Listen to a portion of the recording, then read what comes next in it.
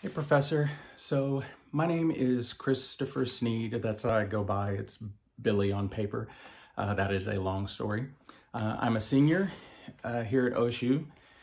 My previous work was I worked at, I'll try to go backwards.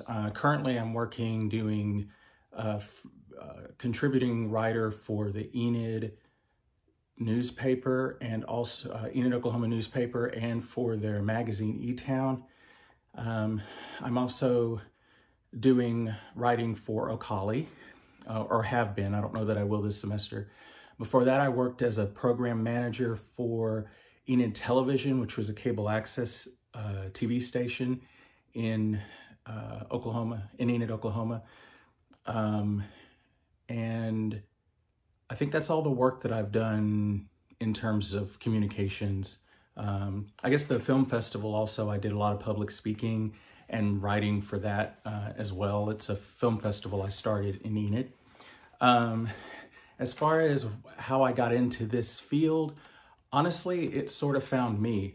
I was working for the state in the Child Protective Services, and I had done some independent film in the past, just sort of dabbled in it, nothing major. I sort of got known as being involved with video and audio in Enid. And so when this job came open at the cable access TV station, they contacted me and I thought, yeah, why not? And when I was younger, I sort of fell in love with the romanticism that Hollywood puts on journalism. So like the Clark Kent and the, I don't know, that whole idea of a news reporter always interested me, digging for stories and finding answers. And I sort of abandoned that dream as I got closer to my senior year of high school.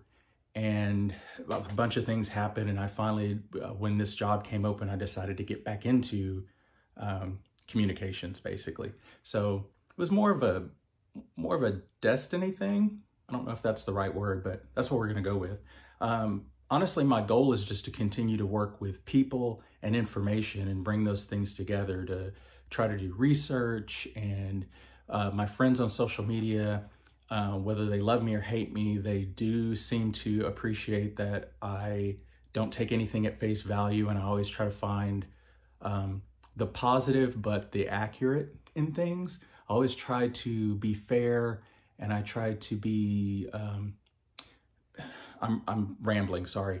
But basically, I enjoy working with information. I enjoy finding out stories, and I enjoy learning about people. So this just seemed like a good fit for me, although I have some weaknesses, which I guess leads into why I took this class. And honestly, it was sort of recommended to me by my advisor, but I probably would have taken this class or something very much like it because I want to continue to get better on presenting that information.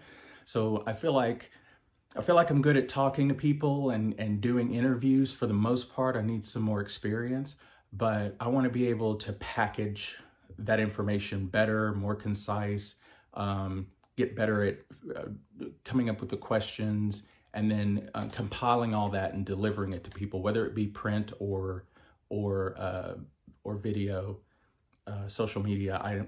I'm really not picky on that part of it. So I look forward to learning all of that in this class.